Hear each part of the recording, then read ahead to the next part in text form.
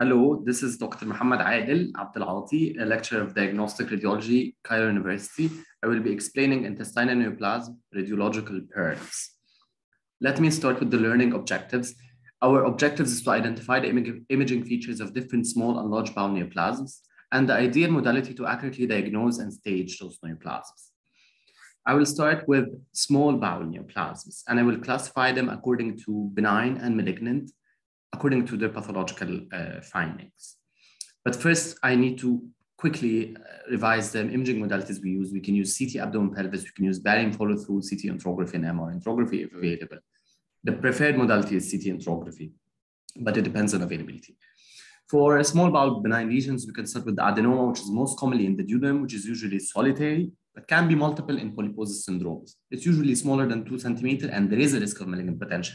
It's usually a smooth outlined intraluminal filling defect, as we can see in this image, and it's usually sessile and broad base. It doesn't have a stalk.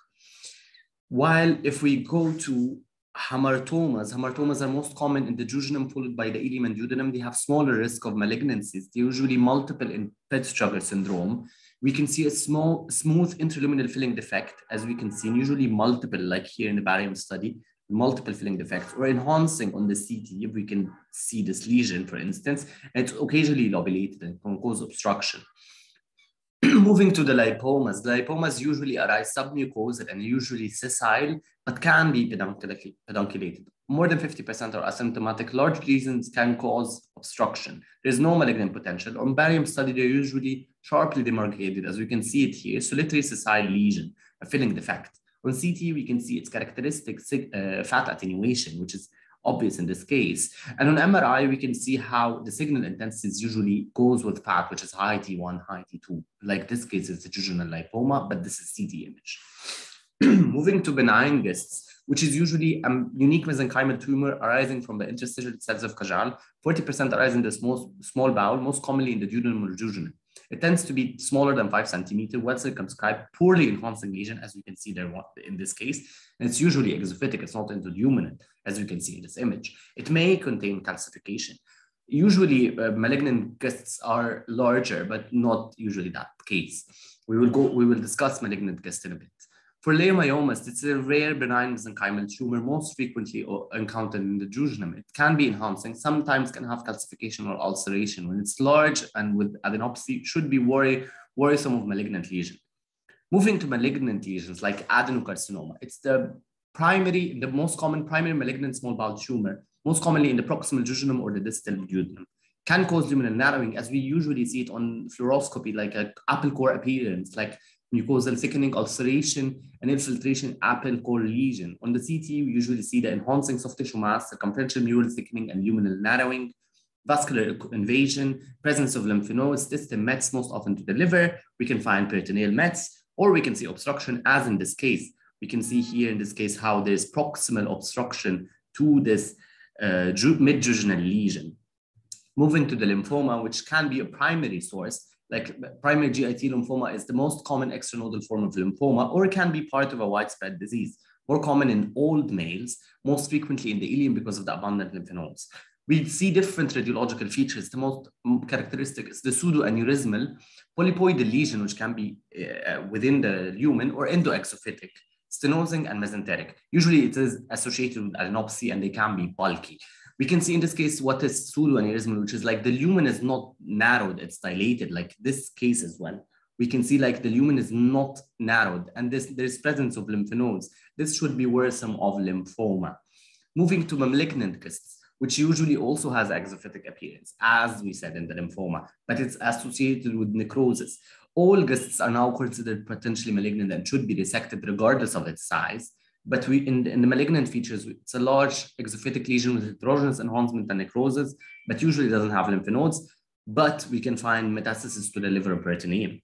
Like in this case, it has peritoneal deposits. Moving to carcinoid tumor, which is mostly seen in the distal ileum, Michel's diverticulum appendix, can be multifocal, usually with mesenteric metastasis, which we see characteristically is like a speculated mesenteric mass, like this case, with desmoplasmic reaction. Not necessarily always we can see the primary lesion, which we can see it in this case clearly, a small intraluminal filling defect. The mesenteric mass can have calcification, can cause obstruction or ischemia, and liver mets are usually avidly enhancing, which is common in carcinoid syndrome. Moving to metastasis, which can happen either hematogenously or directly. Hematogenously, like in breast cancer and melanoma, or directly, like in colon cancer and ovarian cancer. Usually, CT can show you multiple polypoid intraluminal lesions causing luminal narrowing, and you usually find the primary somewhere else. Moving to colorectal cancer, in imaging, we are more oriented with detection, staging, and follow-up. For detection, we can use barium enema, multi-slice CT abdomen pelvis, CT colonography, while for staging, we can do multi-slice CT abdomen, triphasic CT for liver deposits. Local staging of rectal cancer is best done with MRI. For recurrence and surveillance, we can use PET-CT.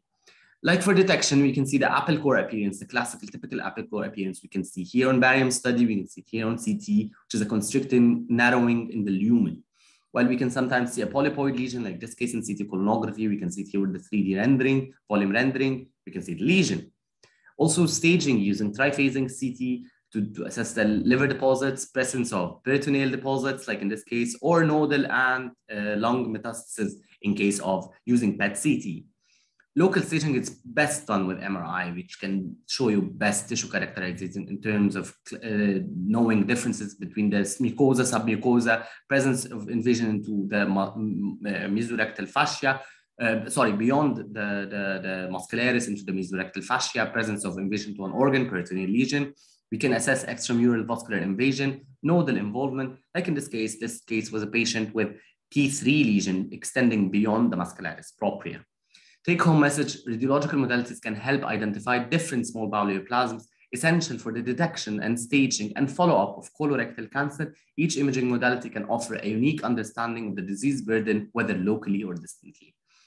Thank you so much for your time.